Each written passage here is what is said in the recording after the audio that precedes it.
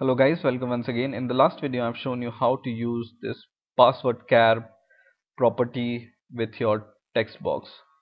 So when I run the program and when I type some password, it will hide the password from other viewers and it will show some special character which you set in the password field.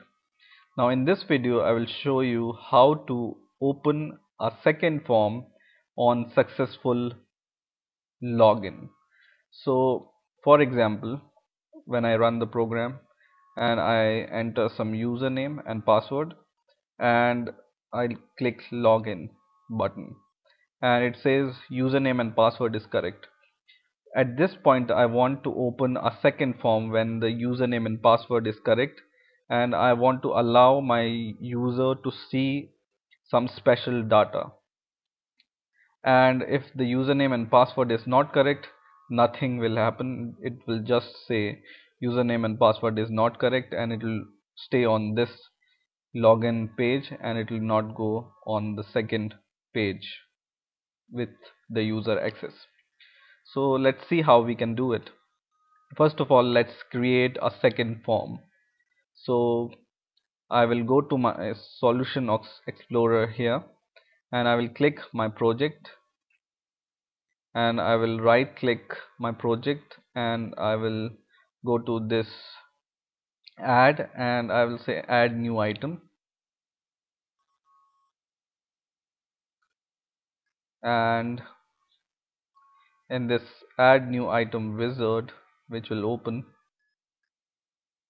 I will go to Windows form here and I will select Windows form from here and I will leave this form as default, which is form 2, and I will say add. This will create a second form which is form 2.vb here. Now this is a page I want to open, or this is the form I want to open from the first login form. Here for example I will add a label for showing the second page and I will edit its text as second form.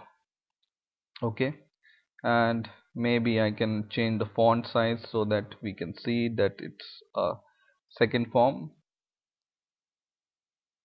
bold 16. So now you can see. Let's make it bigger.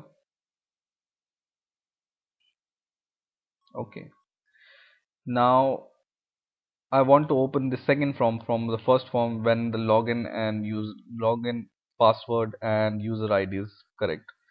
So in the last video when I have shown you how to create a login page, in this I have shown you this code for the login, and what you need to do is you need to go to the line where we are showing the message username and password is correct.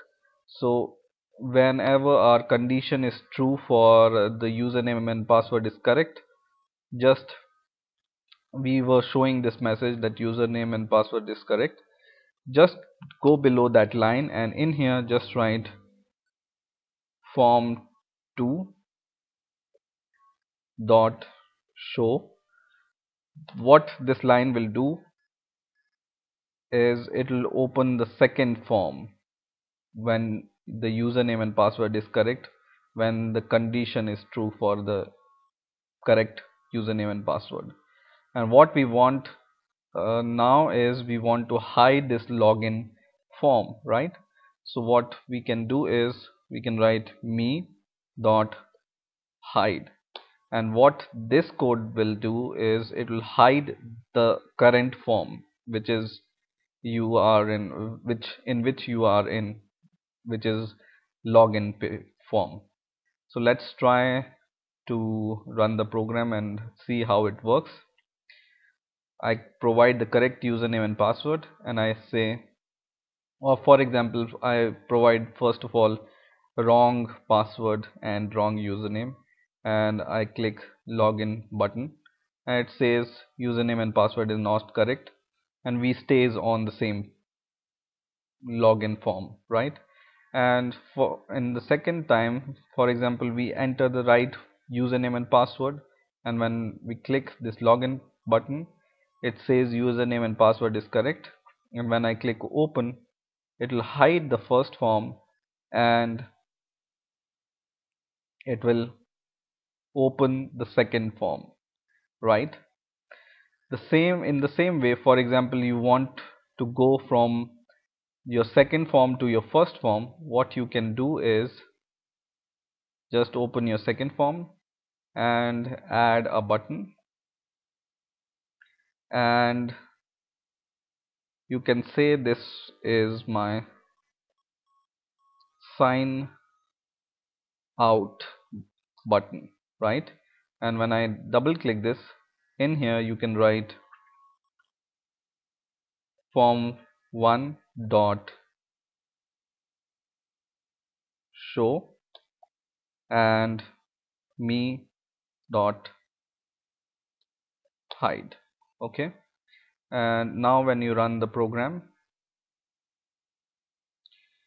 whenever you enter your username and password correct, it shows the correct username and password, it opens the second form, and when you click the sign out button, you come to the first form and the second form disappears, right? So in this way you can make a mechanism of sign out and opening the second form on the validation of username and password.